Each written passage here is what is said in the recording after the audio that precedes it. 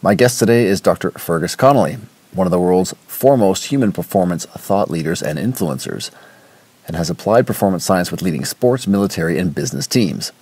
He is the only coach to have full-time roles in every major sport, including soccer with Liverpool and Bolton Wanderers, professional and college football with the San Francisco 49ers and the University of Michigan, and rugby with the Welsh national team. Fergus, thanks so much for taking the time out today. Oh, thank you for having me. Awesome. Well, it's great to have you back on the podcast, and of course this time diving into more of your personal insights and wisdom that you've accumulated over the years throughout your impressive career, and of course covering your new book, The 59 Lessons here. So I want to basically dive right in if we can. Excellent. You cover 6 different themes in the book, first of which here is winning habits. And in lesson number 8, the habit is there is no difference between medical and strength and conditioning. Can you share how effectively 99% healthy is not 100% injured? Yeah, I think that, so we live in a fascinating age where, never before has there been so much information available, so many research studies in physiology and medicine, pharmacology, strength and conditioning. And it's led to a lot of specialization as a result of that. But one of the downsides perhaps has been strength and conditioning and the medical field. And as a result, you've got now in many teams, many professional teams, silos, sports science silos, medical, strength and conditioning. And even in some organizations now, you've got rehabilitation departments, where in reality, what the solution, in my opinion, is a holistic performance department, where there is less of a gap between medical and strength and conditioning, because I think it has helped create, by accident, mind you, failings in the return to play protocols, failures in communication between strength and conditioning and medical when it comes to prehabilitation or injury prevention, and just a holistic solution for our athletes. And I think that one of the downsides that you see is that when somebody gets a minor injury or a minor limitation, that because of the structure in some organizations, a player is deemed injured and they're removed completely from the strength and conditioning or the training field and handed over to medical. Mm-hmm. And that creates a lot of issues for the continuous development of the athlete. Absolutely. It's definitely something, Charlie Weingroff, our head strength and conditioning coach at Canada Basketball, would definitely agree with that idea of just, the medical side, perhaps not having enough of an appreciation of what goes on, through rehab or strength and conditioning, and those are all sort of being one and the same. But unfortunately, with the siloed approach, it's difficult to really implement that and see that through, right? Absolutely, and it's partly a strength and conditioning error as well, in that sometimes we don't communicate or appreciate fully the restrictions and limitations on the medical side in terms of the obligations that they have legally and medically. And I have a master group of performance directors, and we were just going through it last week. It's important for strength and conditioning to be aware of the limitations on the medical side, the restrictions, help communicate and bridge that gap, because it's a performance department as opposed to all of these different silos. And I've been involved in facility design, and that is the first place that it has to start. One of the things that I always insist on is that the offices are as close together as possible for physiotherapists or PTs and trainers, so that they are, constantly passing each other, communicating, and there are fewer barriers. One other thing that is critical is that all rehabilitation should be done in the main weight room as opposed to a separate rehab area. It can be adjoined as part of, but you want your athletes to understand that they will very rarely be 100% healthy anyway. We'll always have some small restriction, tightness, limitation.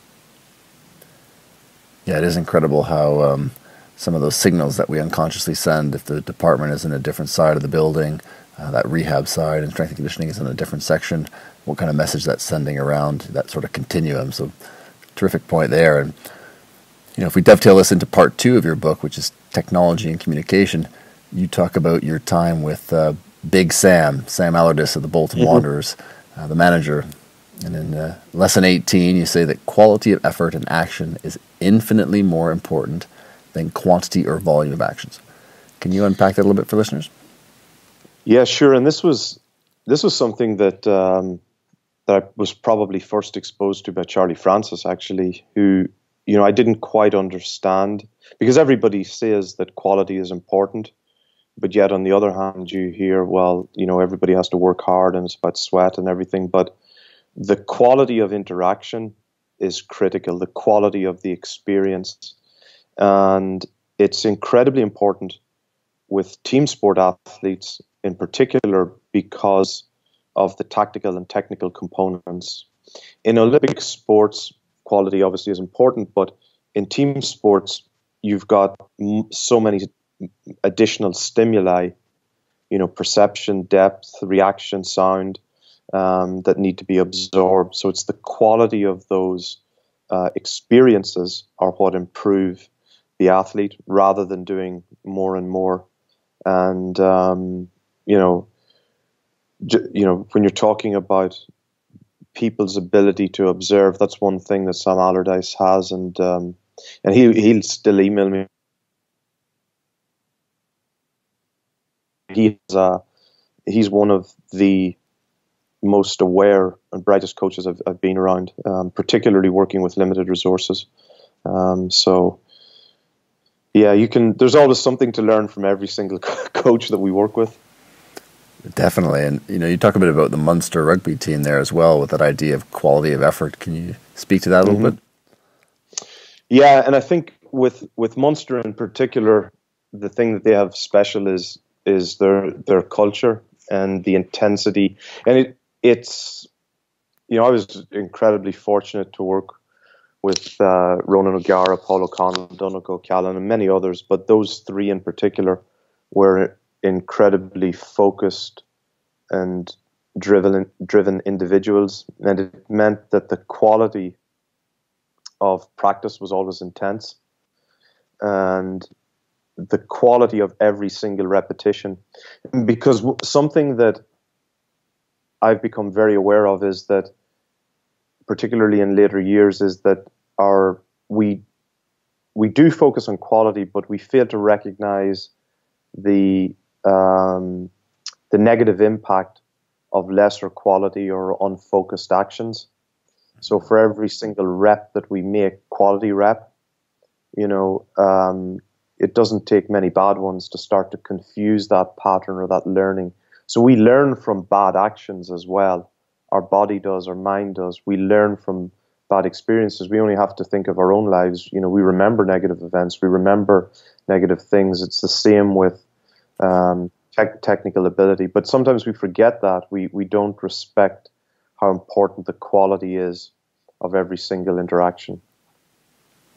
100%. And that dovetails, we talk about culture there, into part 3 of your book, which is teamwork and culture. And in that section, you share a story about world champion boxer Bernard Dunn there in lesson, I believe it's 22, which is listen, observe more than you talk, and limit your interventions. Could you share that story? This is the one on the bus? Yes. Yes. Yeah, so I was with the Dublin football team, and we had just won All-Ireland final, and the guys were teasing Bernard because he'd been a boxer, but he hadn't won a football title, which is every Irish kid's dream. And the bus is teasing him and shouting he's at the front, and he stood up and he just said 2 words. He said world champion, and the bus just went quiet. because nobody else anywhere nearby was going to be a world champion. He had been a world champion, and he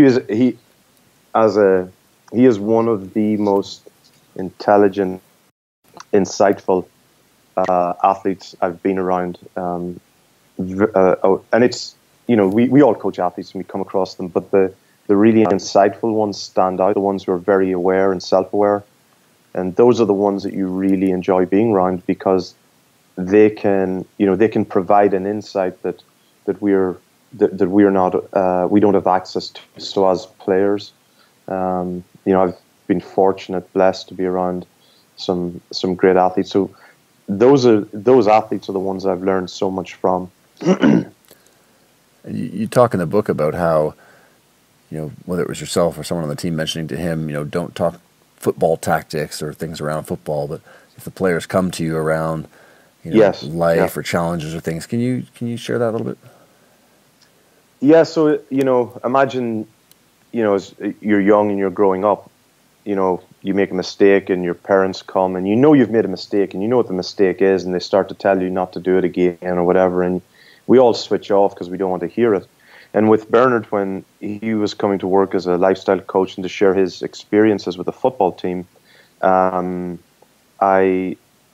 just passed on some advice to him, which was, don't speak to the players about football, because that's not where your expertise is. Your expertise is in boxing, and he listened.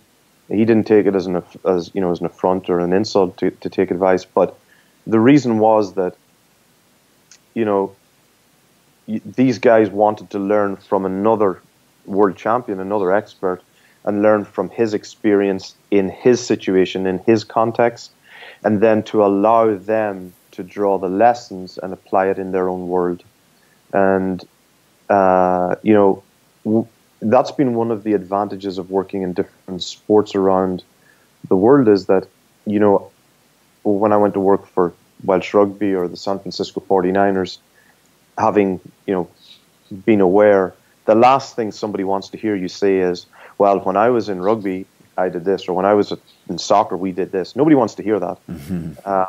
But you would give them experiences and that they can draw conclusions from themselves, because nobody wants to be spoken down to. So you would talk about experiences that you had and things that you did, and allow them to apply it in their own world. You can't walk in, particularly at an elite level, and say, well, you're not doing it right, this is the way you should be doing it. Help people find the solutions themselves, and those solutions that they come up with your direction, will become habits. That's terrific, and I love the quote in that section as well. I ain't talking fast, you're just listening slow. Yes, yeah, like you mean... I think we've almost reached a tipping point in the industry where there is never before has there been so much information, and it's like drinking from a fire hose.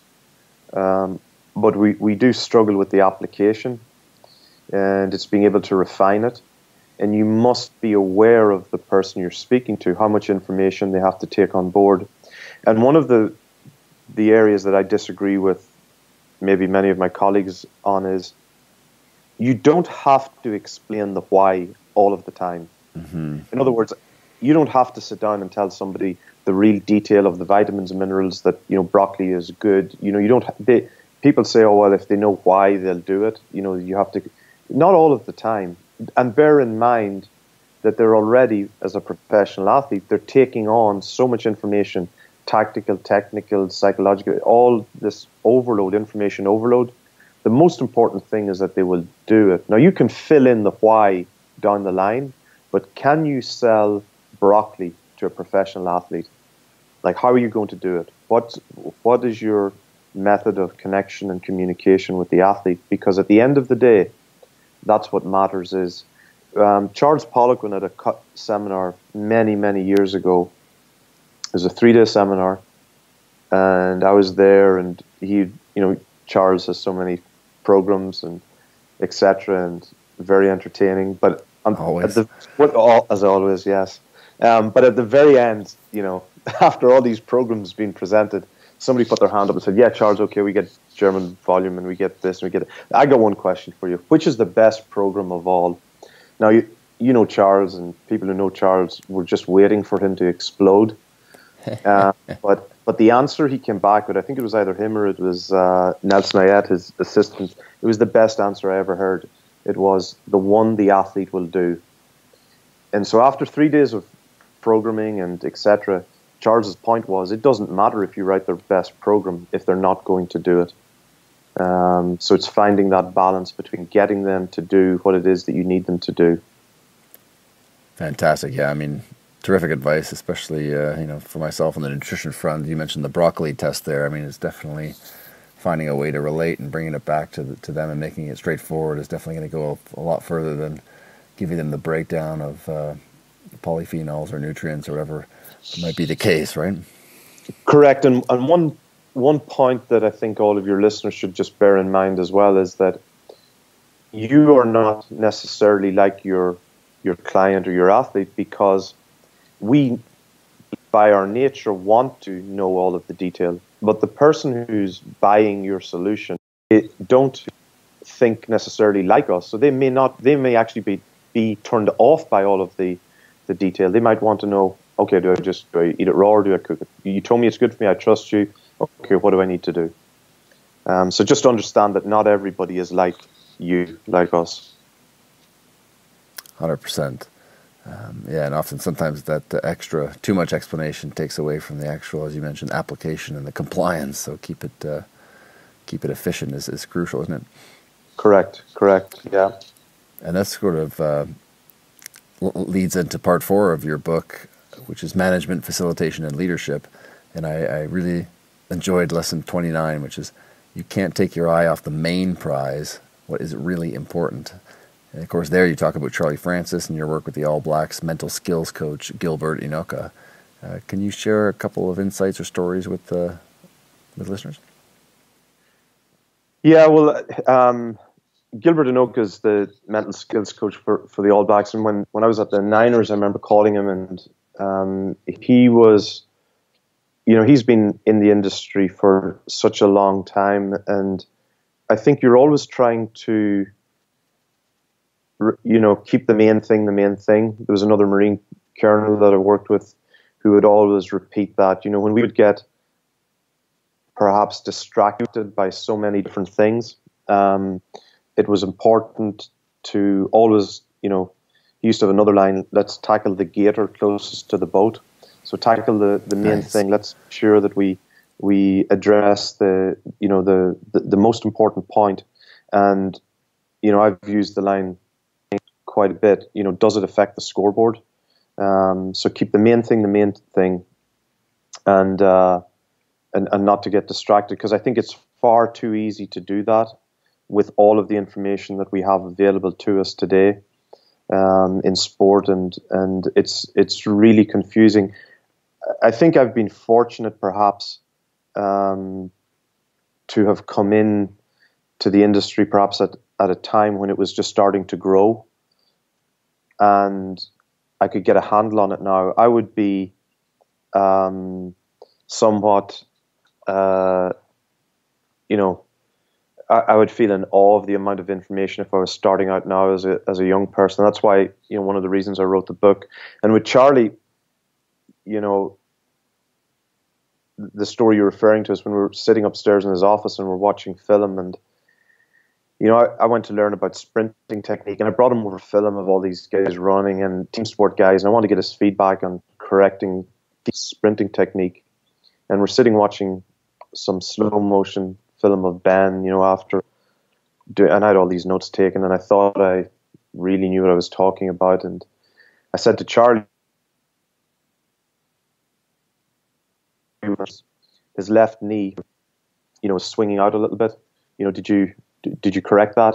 And Charlie turns and looks at me and says, he's just ran 9.88, Fergus. And that's incredible. It's just, but it was wonderful, because at that point, that was where I started to realize that perfection and progress are not the same thing.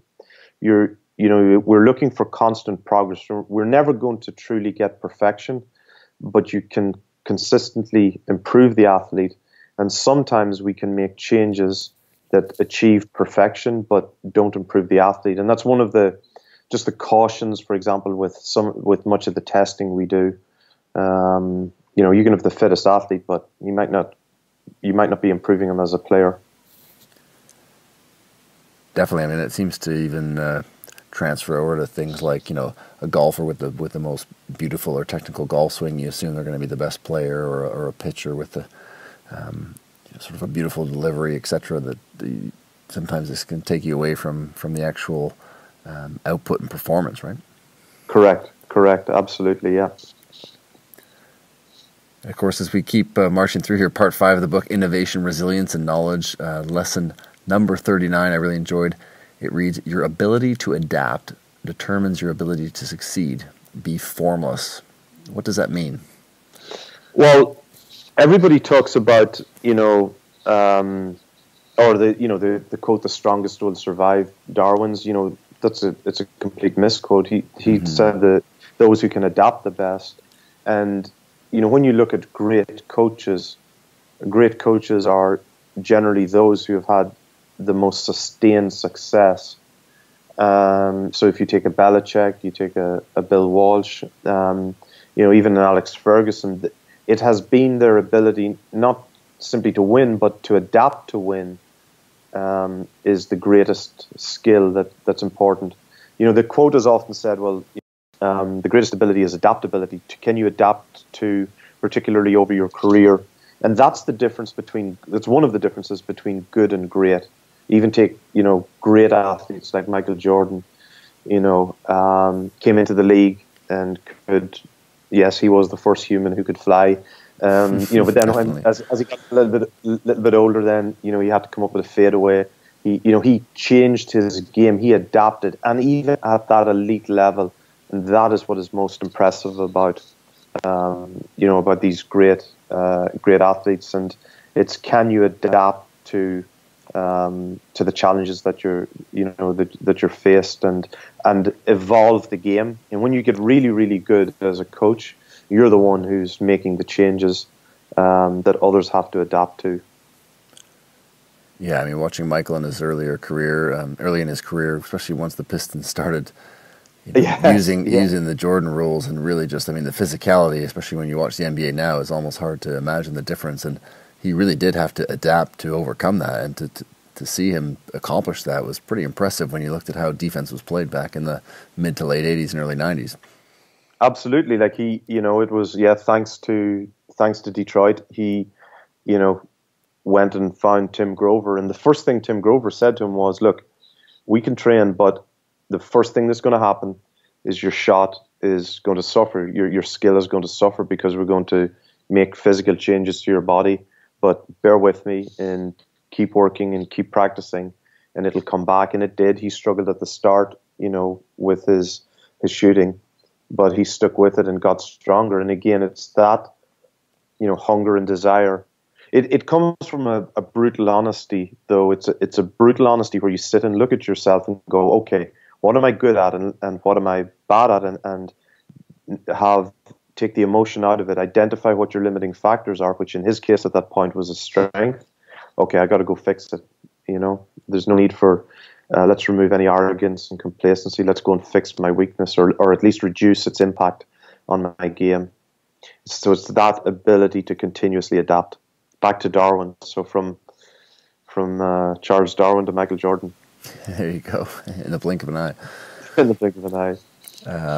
Terrific. And that obviously, that humility, and to be able to just want to continuously learn and unpack your faults or the limitations in your performance, like Jordan did, leads into part 6 of your book, which is Humility in People. And lesson 49, you write about the fight is won long before you take the field.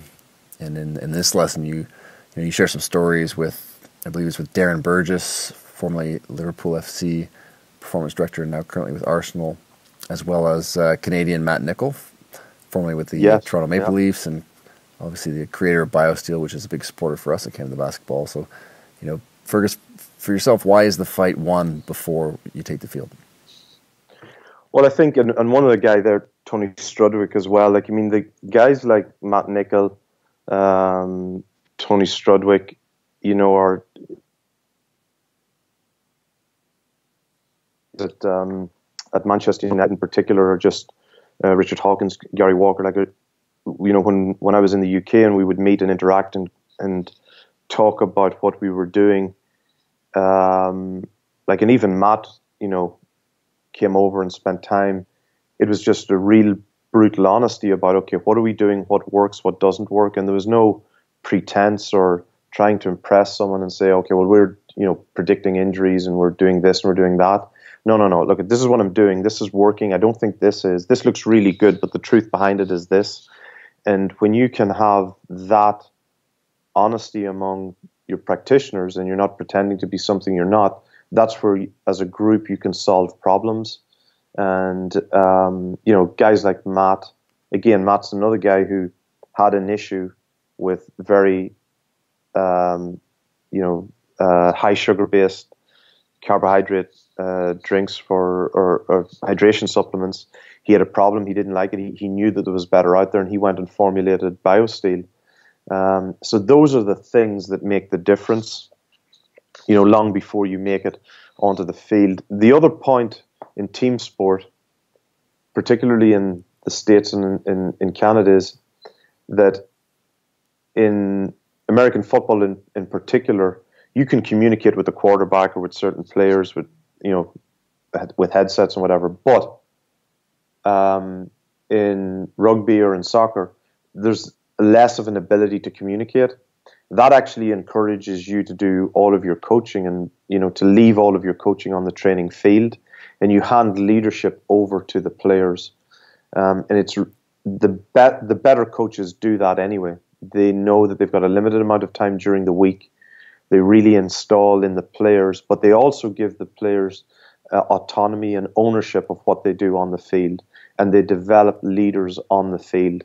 And why that is so important is that as the game evolves, they take ownership of the situations, they can react better, and they actually become the leaders on the field. So there are fewer and fewer players looking to the sideline for direction. Like, you know, all you need to do is watch, you know, Bill Belichick on the sideline, and, you know, he's emotionless.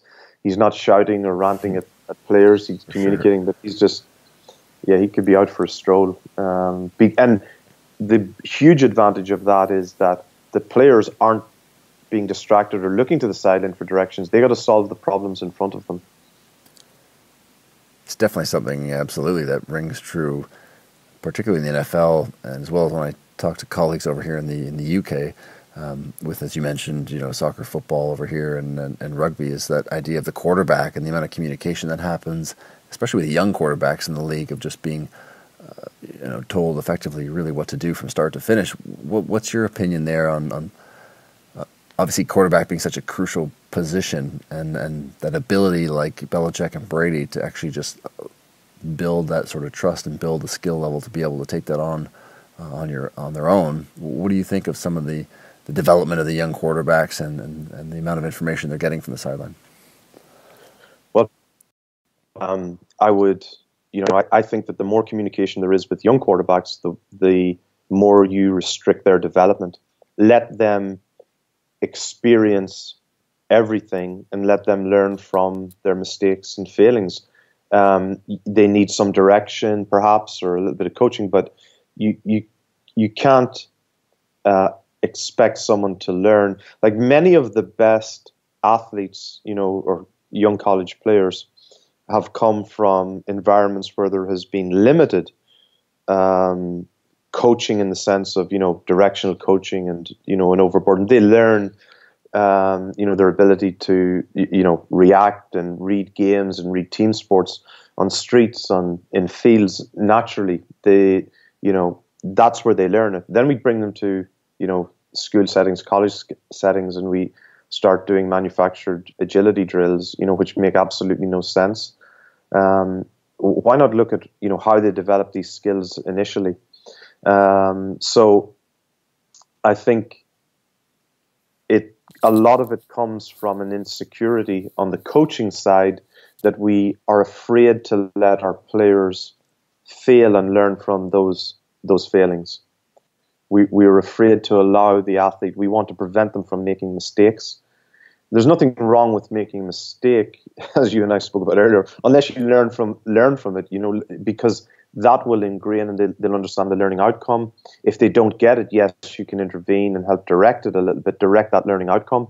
But that's really what you're trying to do, is you're trying to help that athlete develop, have an experience to develop and to learn, so that they can continue to improve. You don't always have to talk, you know, as a coach. You don't always have to talk. Very well said. And being a lifetime Buffalo Bills fan, I mean, Marv Levy, what a phenomenal coach, and you know, Jim Kelly running an offense from the line of scrimmage. I mean, calling every single play. You know, yes. I mean, it's just it feels like such a lifetime ago compared to what happens now. And of course, the few of them tend to do it a little bit, but it is amazing how things have shifted. And like, I mean, imagine you're driving. You know, you're driving. You're watching your GPS, and you're reading the traffic, and you've got your mother-in-law in the back seat telling you where to go, what to do. Like, I mean. I think I've had that experience. Actually, it's not very. It's disastrous. Yeah, and now imagine you've got 11 other guys trying to kill you with their vehicle at the same time. So, you know, it's not an easy thing to do. And you know, I know a few quarterbacks who's hearing when they're under pressure. You know, they've told me, yeah, every now and again I just tell them that I can't hear them, because it's just easier to concentrate on my own and play what's in front of me. Yeah, just let me get on with it. Awesome, Fergus. Listen, last couple of questions here for you. Sure. The one, again, that really resonates, lesson 51, in team sports you need generalists to integrate and apply, but also draw on specialist experience. Obviously a powerful statement. Can you unpack that a little bit? Yeah, and my good friend David Epstein is bringing out a book on this, which I know will be a huge seller.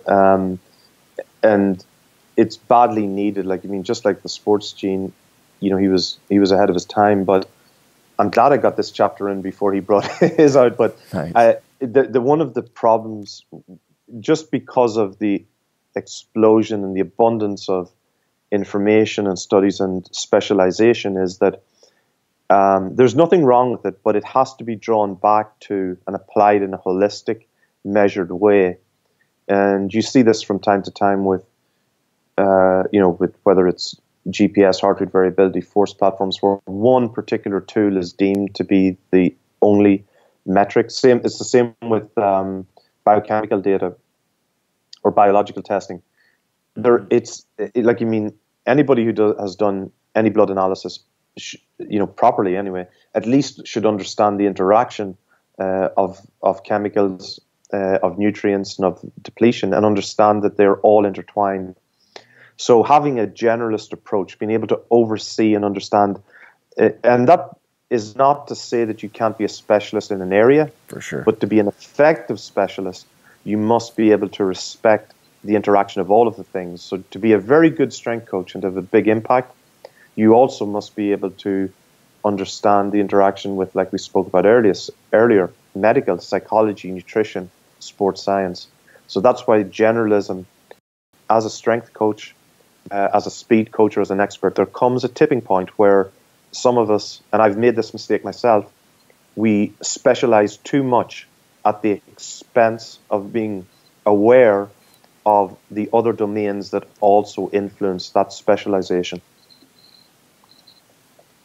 Terrific. Yeah, I mean, it's definitely a important point, and one that's a lot of nuance too, depending on the scenarios. And you do such a great job in the book of unpacking a lot of that stuff. And I know, Fergus, you must get asked this a lot, I'm sure, from performance directors, business executives, corporate talks. But on this whole topic, the 59 lessons obviously transfer across all domains here.